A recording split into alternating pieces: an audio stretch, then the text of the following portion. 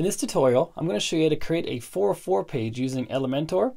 And this is a brand new feature. This is actually one of the reasons I don't like Elementor, even though I love it, but I also sometimes don't love it because I made a video last week about how to make a 404 page with Elementor using an external plugin because Elementor couldn't do it built into the plugin, but this week it can. So the reason I don't like Elementor is they release new features faster than I can make videos for them. So it's kind of a pain, but it's still awesome. And I love Elementor, so if you don't have it yet, make sure you check it out. And this is how I make a 404 page in Elementor. Let's get started.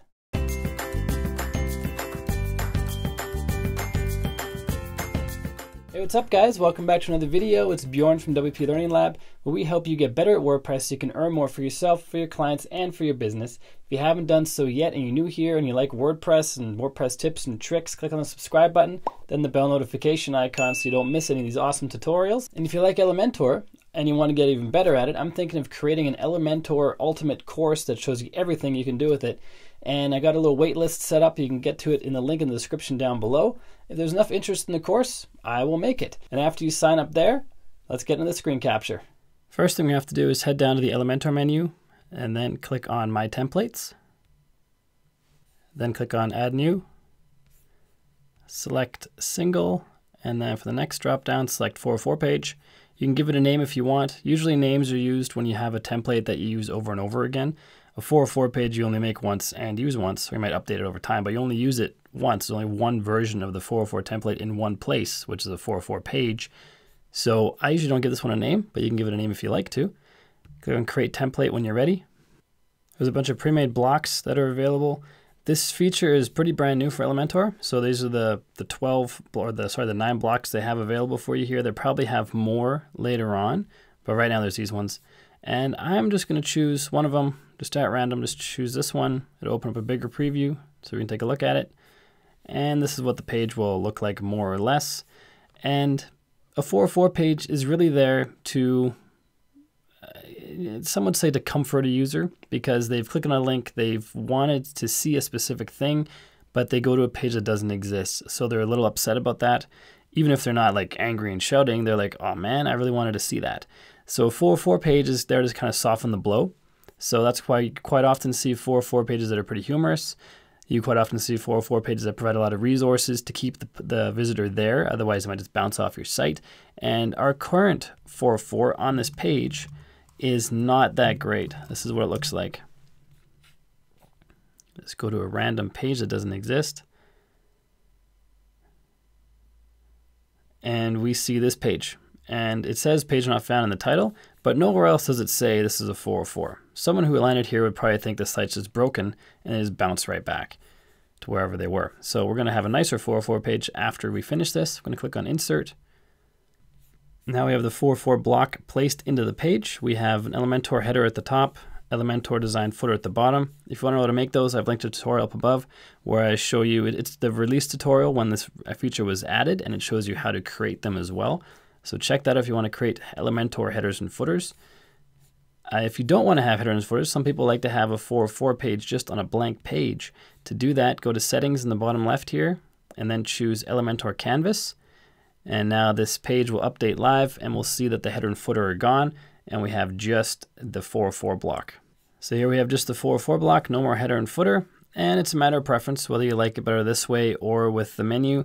I prefer the navigation menu because that just gives people some more options to find something else on the site and stay on the site. And something I like to add to 404 pages is a list of posts. So if we scroll down to our elements here, we have our WordPress posts, which are quite terrible looking. If I put that right here, if I can drop it right there, there we go. We see they are not very nice. With some CSS that you apply to it, you might make it look a bit better, but it doesn't look that great. Like you have a nice polished video playing in the back with someone speed typing and a nice clean 404, and they have this ugly block of posts. I actually prefer an add-on that I've added to the site. It's a free plugin, and it has Posts Carousel. Has a much cooler out-of-the-box way to display the posts, and I've linked a tutorial up above where you can see how I got this this content added. It's pretty straightforward. It's just a plugin that we add. And now our 404 page is a little too tall. So I'm going to get rid of our existing posts here. and make it full screen. So we have a carousel. These ones don't have any featured images on them, but if there was a featured image, it'd be a featured image at the top, then the title, and then the content.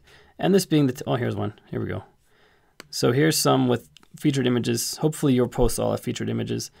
And featured image, title, post content. As you can tell, it's a lot nicer than the stock WordPress one. And that's a pretty cool looking thing. It fits into the site quite well, or to the page quite well. Let's edit this text to, sorry, can't find the page you are looking for. Maybe the ones below are just as great, or something like that. And basically I want to tell them to check out one of these ones below because the current page doesn't exist. So you can edit and update and tweak this however you like. Then click on publish in the bottom when you're ready. So we're going to include this on a 404 page. This is set up by default because we chose the 404 page earlier. So it has a condition of appearing on a 404 page. So click on publish whenever you're ready. Now if we refresh this site or this page, I'm going to do a Control-Shift refresh to clear the cache.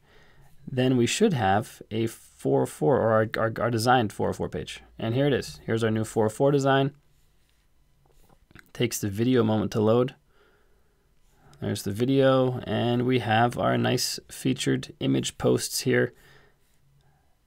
That's a pretty good looking 404 page, much better than the one we had just a moment ago. And that's how we add 404 pages with Elementor without needing any other plugins except for this carousel plugin, which is optional. You don't need to have these posts down here, but you can if you want to. I like to have them. And that's how we do it. So that's all there is to it. I hope this video helps you. If you haven't done so yet, click subscribe, then the bell notification icon. If you want to get on that Elementor course waitlist, you can get on it down below. And next up is clicking one of these videos that popped up on the right-hand side so you can get even better at WordPress. And until next time, keep crushing it, and I will see you in the next video.